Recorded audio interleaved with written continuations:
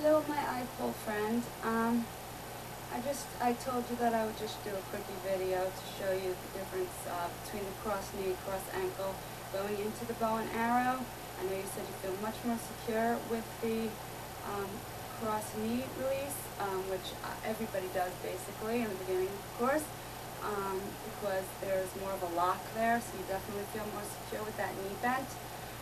However, the bow and arrow is easier to get into from the cross ankle, but if you want to try it, it still is possible with the cross knee.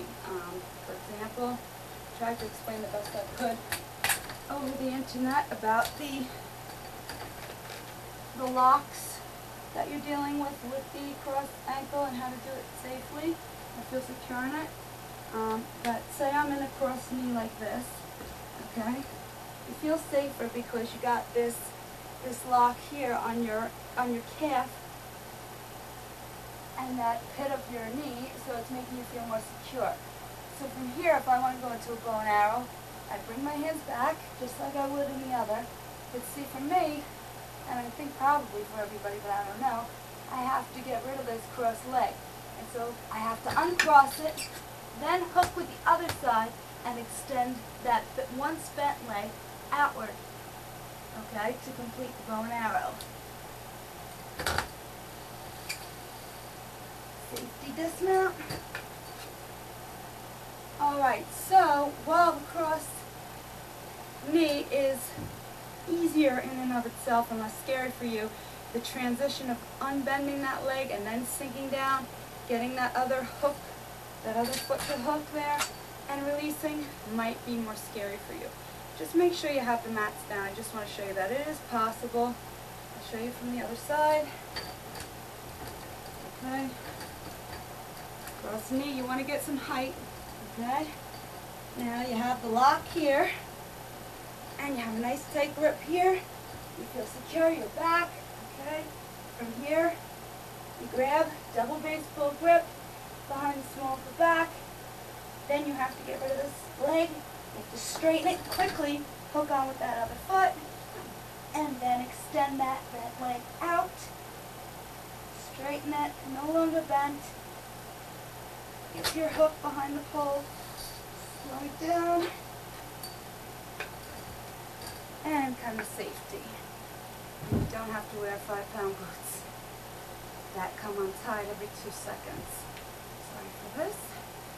Okay, now, why is the cross ankle easier for this one? Because the obvious, it's not bent. Your one leg is not bent, that you have to straighten before you sink back, okay? That can be a little scary, alright? So, with the cross ankle, just from the floor, come up. You see the pole is very high, right underneath the pubic area there, but not touching. And as you come back, you can test out, you know, you got your lock here between the ankles, you got your knees gripping tightly together, you have to mentally think about it, and the pressure of your thighs squeezing against the pole, okay, makes for a nice sticky grip, so you should be okay. Alright? Do it low to the floor like this to start. When you mastered this, the bow and arrow will actually be easier to do from this position, not down on the ground like this. But just make sure you have the pole nice and high, and the ankles crossed tightly, knees, squeeze them together into the pole, and the thighs. You really need to have that good, strong crunch of the thighs against the pole. 3 locks, all locked. Then you want to slowly lean back, check out your grip, your lock, make sure it's safe before you proceed. Okay, so here's the cross ankle with your bow and arrow. Again, you want some height. Okay, checking out my locks. Alright, when I feel safe, I come back. Same thing with the arms. One hand on top of the other, and baseball grip. Then you just sink, hooking whichever foot is normal for you to hook. Depends, because everyone's different, like lefty and righty, and extend outward. There's no crossed foot for me to have to open up, then sink into my position, which makes life a bit easier when it comes to the bow and arrow.